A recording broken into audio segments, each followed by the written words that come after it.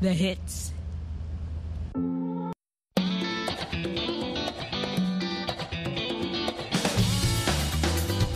Hello, and welcome to Learning English, a daily 30-minute program from the Voice of America.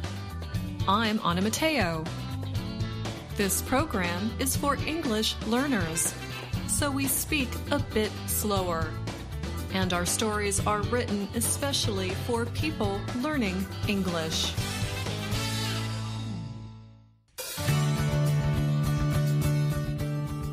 Here are the stories we have for you on today's program. First, the Education Report. Dan Friedel talks about what awaits students going back to university in the United States. Gregory Stockel brings us a story on religious leaders and COVID-19 vaccinations. I will return with this week's Words and Their Stories. Today I will teach you some sweaty expressions. John Russell tells us about a Dutch museum that uses technology to make sure everyone can enjoy art. And finally, I will return with a story from a distant part of Alaska. But first, here is Dan Friedel with the Education Report. After over a year of teaching by video, American colleges and universities want to open for in-person learning. Some are requiring their students to have a COVID-19 vaccine before they come to school. Most will ask students to wear face coverings inside. Some schools, however, have changed their minds. They are concerned about the fast-spreading Delta variant of the coronavirus.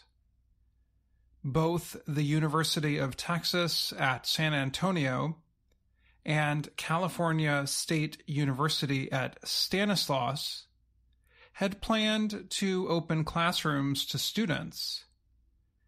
But recently, the schools announced plans to delay in-person study until the middle of September and early October. Cal State Stanislaus said it needed more time for students to send in proof of a COVID-19 vaccine. In San Antonio, the university said a sudden increase of COVID-19 cases required a change. The university hoped the number of cases in Texas will drop by the middle of September. The Chronicle of Higher Education listed about 750 universities in the United States that require students to show a record of vaccination. The schools are mostly in the western and northeastern parts of the U.S. In Republican-led states, school leaders face political pressure to limit their antivirus actions. The governors of Florida and Texas issued orders to ban public schools from establishing requirements for vaccines or face coverings. Georgetown University in Washington, D.C. is opening to about 7,000 undergraduate students this week.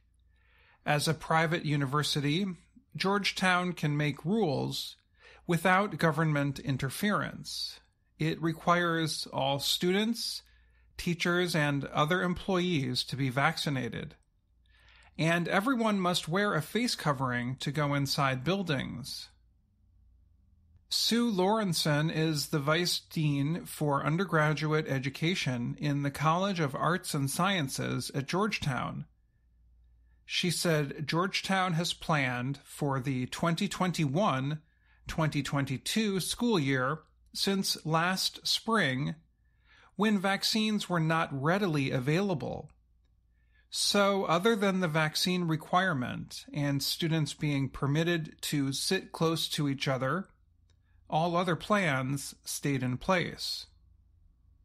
Most classes will be in person because Our goal is to have as many in-person experiences for our students as possible, Lawrenson said. As part of the plan, classes are being held in rooms where there is more space for students to spread out. However, that means some large classes with hundreds of students will not take place in person. Those classes, she said, are homeless. The big classes and a few others will take place on video. Lawrenson gave 2 examples. A small Italian language class would be hard to teach, with students sitting far apart and wearing face coverings. Another class, first-year microeconomics, has 300 students. There is only one room on campus that can seat 300 people, but that leaves no room for students to spread out. So it will also take place on a video call. Of course, we wish we were welcoming everyone back to campus in fall 2019 conditions, but it's not fall 2019.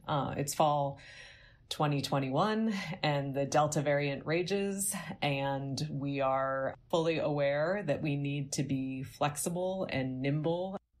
Lawrenson said she thinks any Georgetown class that is done by computer and video in 2021-2022 will be much better than the same class a year ago. That is because Georgetown's Education Center, the Center for New Designs in Learning and Scholarship, helped professors learn how to make technology a part of their teaching. A year ago, Lawrenson said, professors had to learn about internet video call systems.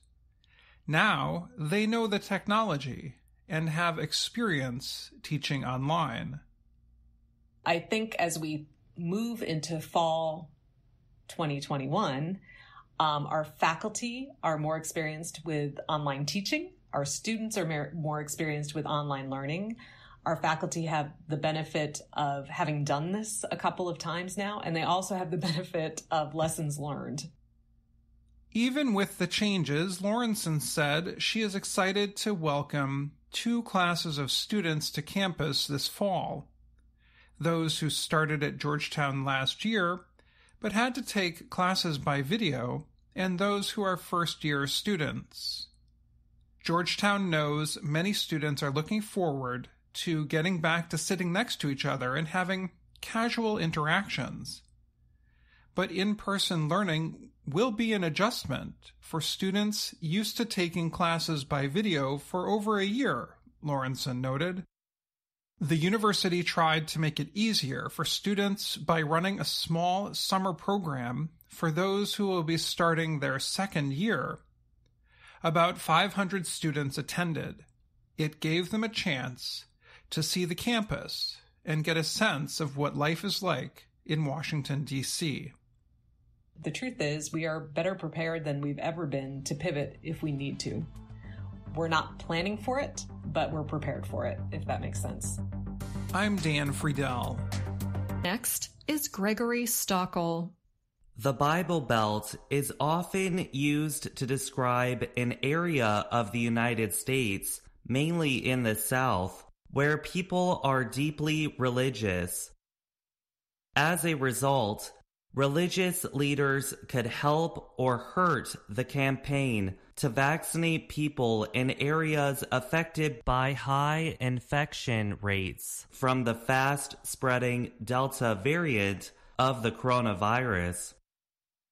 Some clergies are holding vaccination centers and praying for more shots. Others are against the vaccine or not talking about it at all.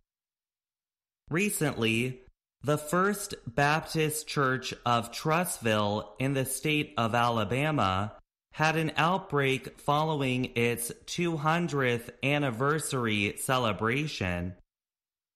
The church's leader promised more cleaning and face coverings. but he did not say the two words that health officials believe could make a difference: get vaccinated. Dr. Danny Avula is the head of Virginia's COVID-19 vaccination effort. He suspected he might have a problem getting religious leaders to publicly support the shots. Members of his church called them the mark of the beast. It is a saying to describe loyalty to the devil in the church's teaching. A few religious leaders have gained crowds or media attention for their opposition to the vaccines, like Tony Spell. He repeatedly ignored COVID-19 restrictions to hold in-person church services in Baton Rouge, Louisiana. He told followers vaccines are like the devil and urged them not to follow the government's evil orders.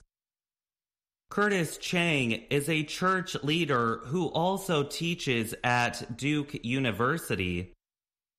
He said most clergies stay silent on the vaccine issue to avoid tensions in religious communities already struggling with the pandemic and political division.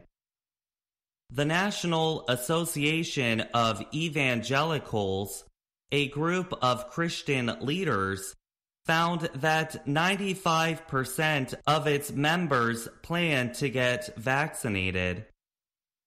But Chang said many leaders have not spoken in support of vaccination. This matters because vaccination rates are generally low across the Bible Belt, where many church-goers resist appeals from government leaders and health officials.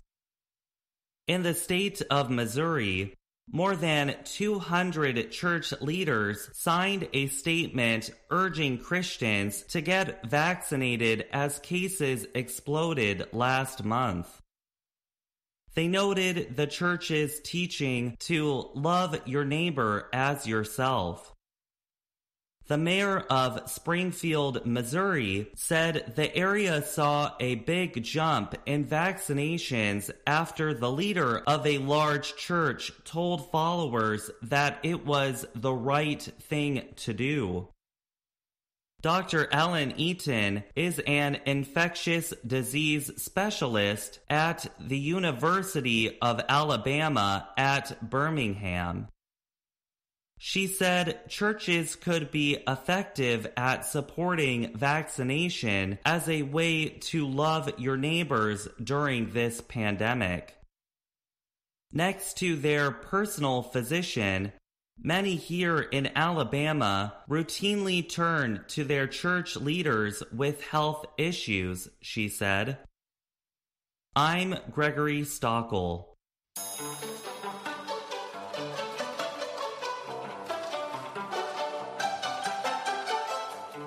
And now, words and their stories from VOA Learning English.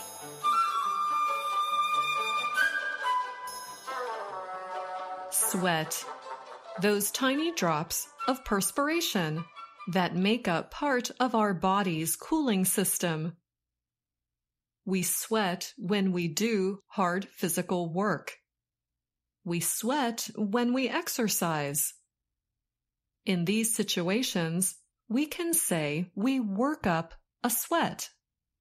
For example, running is a great way to work up a sweat. We also sweat when it is hot outside. But we wouldn't say we worked up a sweat. We didn't do any work. We just got sweaty by being hot. We often use another verb when talking about sweating: break. For example, when I helped my friend move to her new apartment, I barely broke a sweat. That is because she doesn't own very much. I just needed to help her move some books, kitchen items, a box of clothes, and a cat. Now, there are other situations when people may sweat. When we are very scared, nervous, worried, or simply uncertain about something, we could sweat. If any of these feelings go to an extreme, we might say we broke out in a cold sweat. For example, people who do not like to speak in front of strangers might break out in a cold sweat if they have to talk to a large crowd of people. Sweating can also be a sign that you are unsure of your ability. That is why one popular advertisement for underarm deodorant had this famous expression: "Never let them see you sweat." Sweating could also be seen as a sign that you are lying, or at least not telling the whole truth. If you watch crime shows, sweating is one thing police look for when they question a suspect of a crime. Now, sometimes we use the word sweat in a strange way. Let's say you help someone do something, but it was really not a big deal for you. The person thanks you, and you can say to them, "No sweat." This just means it was easy for you to do. But I would only use this with someone I know fairly well. Here is another strange expression: "Don't sweat it." This is a way of saying "no problem" or "don't worry about it." Here's a quick story. One time, my roommate and I decided to have a stoop sale. This is a fun way to get rid of stuff and make a little money. It also gives you a chance to see people in the neighborhood, because the stoop is the front area of a building, the part with the steps. In the morning, we worked up a sweat carrying all the items down. But once things were set up, we could relax and talk to people who stopped by. It was really fun to get rid of things we no longer wanted. And by the end of the day, we had earned nearly $100 to spend on a little party for everyone. It was a really hot day, and during the sale, I sweated up a storm. So I took off my favorite jacket and set it aside. By the end of the morning, I couldn't find it. My roommate asked me, "Was it the black jacket with lightning on it?" "Yes," I answered. She quietly said, "I think I sold it." I could tell that she felt badly. So to make her feel better, I said, "Don't sweat it. It's not a big deal. Come on, let's order pizza and drinks." Inside, though, I must admit, I was a little upset. It was my favorite jacket. But those feelings did not last long. There are too many serious problems in life, so it is important to not get upset about small things. In other words, don't sweat the small stuff. Here is my last note on usage. While sweat and perspiration are physically the same thing, the two words are often not used the same way. We do not say perspiration in the same informal way we say sweat. So, with all of the expressions we heard today, we only use the word sweat. We would not say we worked up perspiration or broke perspiration. And we definitely would not say, "Don't perspire the small stuff." But if you make a mistake, don't sweat it.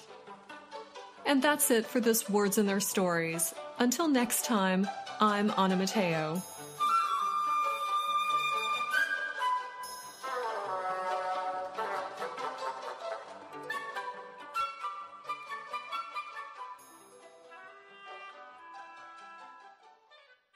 Now let's hear from John Russell. The Utrecht Central Museum in the Netherlands offered an unusual art exhibit this month. Called The Blind Spot, visitors could look at artworks as expected, but they could also touch and smell them. The show was designed to provide a better experience for museum-goers with poor eyesight. The creators made copies of famous paintings and added representative elements that could be heard or smelled. Visitors could even get a feel for the art, which included touchable elements. Visitor Farid Al-Mansouri seemed to enjoy his experience. He smiled as he moved his hands over cheese, grapes, and bread, part of the representation of a famous 1610 painting by Floris van Dyck. The first thing that struck me was the smell, Al-Mansouri said. I could really smell the cheese, and I touched it, too.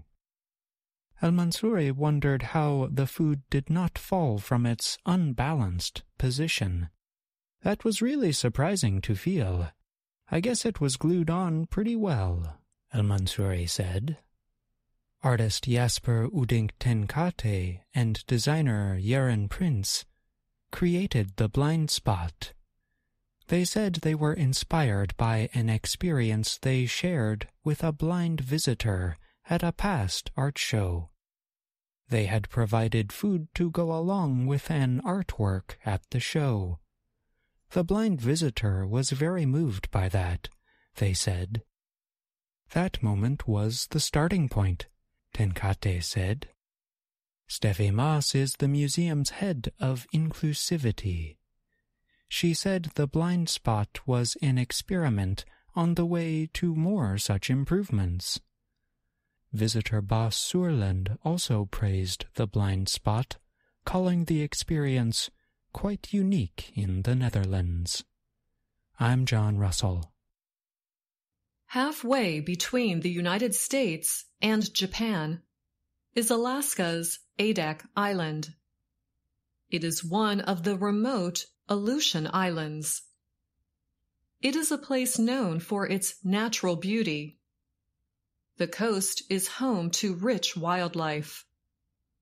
Purple lupin flowers can be seen along roads through grassy hills. Hot springs cover the landscape. Snow-topped mountains and the Great Sitkin volcano rise in the distance. It is also a strange place, with an important military history. Adak became a U.S. Army air base during World War II to protect against a feared Japanese invasion of Alaska.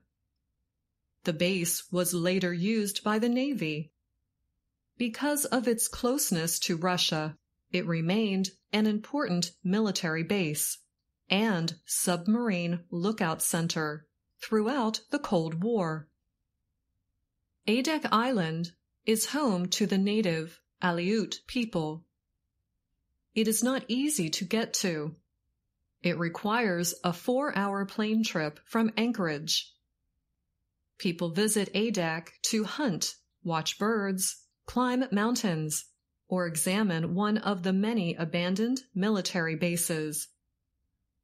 American writer Nicole Evatt recently described her travels there for the Associated Press. She describes 2 Adaks, one filled with beautiful nature, and one filled with Cold War military remains. Like many other historical areas on Adak, the old Loran long-range navigation station is covered with painted words called graffiti. and it is falling apart. The doors and windows are broken. Evett calls the inside of the buildings spooky. As she walked through dark, partly wet rooms, paint was coming off the surfaces, and broken equipment sat in disrepair. Through broken windows, she saw the blue-black Bering Sea crashing into nearby Horseshoe Bay. This is the Adak experience, equal parts spooky and breathtaking natural beauty. But the real reason to visit Adak is not the military buildings. Most people come to hunt caribou. The animal was introduced to the area in the 1950s as a possible emergency food source. Along with hunting, people also come to hike. There are many beautiful hikes on the island. One at Finger Bay offers views of the volcano. A hike to Lake Bonnie Rose includes an old abandoned military building built into the hills. At Horseshoe Bay, brave people can climb down a rope to the coast below and nearby hot springs. At Clam Lagoon, you can watch sea otters, harbor seals, and sea lions playing in the water and warming themselves on the rocks. For bird watchers, the area is wonderful. And Adak's strange national forest is also worth a visit. This is a small collection of evergreen trees in an otherwise nearly treeless landscape. In town, fewer than 100 people live full-time in old military houses. These houses sit in mostly empty neighborhoods, with other buildings in need of repair. So why do people stay? Some love the quiet. Others say they feel safe from the coronavirus. Some get extra pay for remote work. People who live there often do many different jobs. One man who serves drinks at a bar also works at the airport. Adak locals learn to live with very limited supplies. The only food store is in the old daycare center. It is open just a few hours on some evenings. The old high school and middle school now hold City Hall, a healthcare center, and the post office. A drink store that was once a gas station sells a case of beer for $50. In most states, a case of beer is under $20. Food choices are limited. Restaurants and stores are often closed. One eatery in Adak does not open often, but when it does, it serves a large pizza for $28. Reporter Nicole Evett wrote that it was surprisingly tasty, considering how far the tomato sauce and cheese had to travel. And that is our program for today. Thanks for listening. Some content in this program was provided by the Associated Press or Reuters News Agency. Don't forget to join us again tomorrow to learn English with stories from around the world. I'm Anna Mateo.